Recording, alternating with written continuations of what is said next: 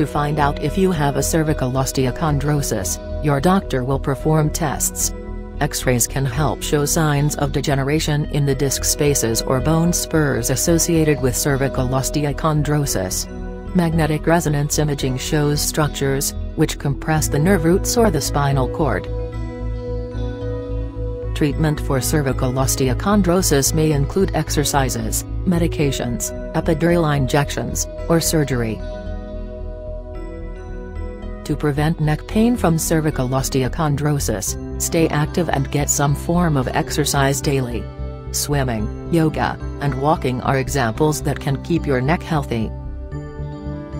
To control neck pain and relieve muscle spasms caused by cervical osteochondrosis, treatment may include the use of medications, like analgesics, muscle relaxants, or opioids. Steroid injections into the epidural space, located between the vertebrae and the nerve root, may help reduce the inflammation and pain caused by cervical osteochondrosis. Surgical treatment may be recommended for patients with neurological problems or for acute episodes of neck pain caused by cervical osteochondrosis.